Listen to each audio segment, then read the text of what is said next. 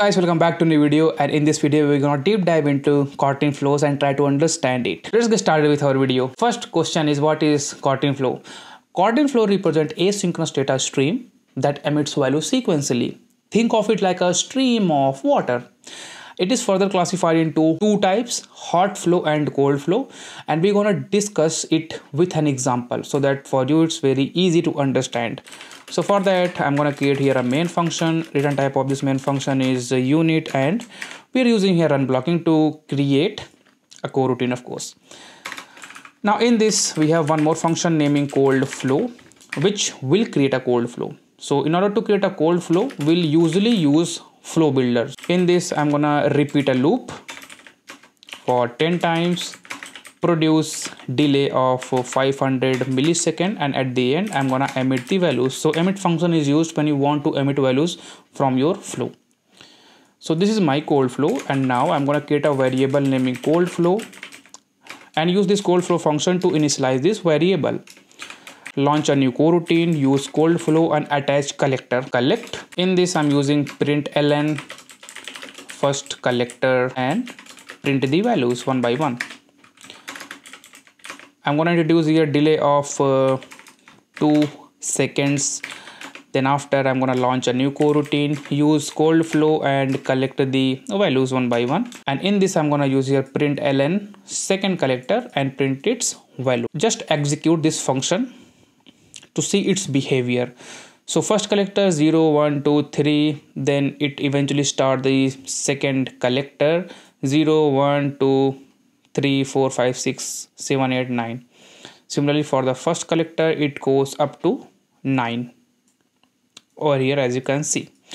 So the first point is cold flow never start emitting values until and unless it has a single collector.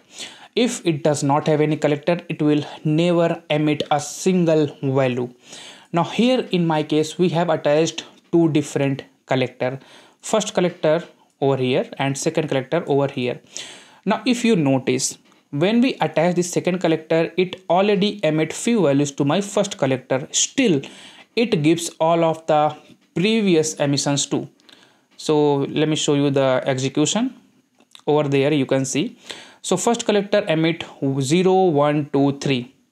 And when it attaches the second collector to my cold flow, it restart the emission. That means it start emission from 0, 1, 2, 3 like that.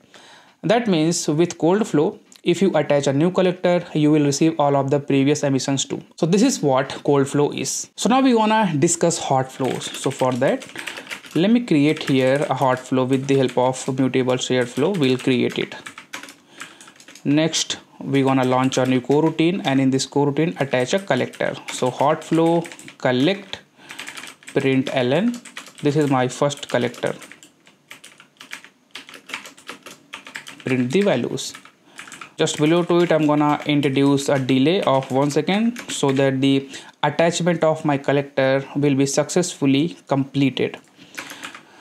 We're gonna emit the value hot flow, and in this we'll emit the two emissions, so first and second.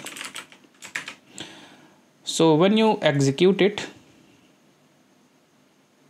you will see the first and second emission. Now what will happen if I attach one more collector and re-execute it? Okay, so first collector receive the first emission and the second emission, but second collector doesn't receive any of them.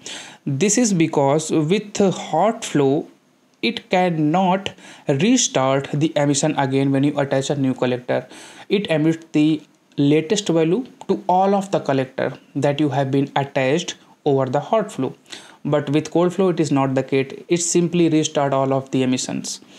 Just below to it, let's introduce delay of 1 second and attach this with scope function and emit two more values, 3 and 4,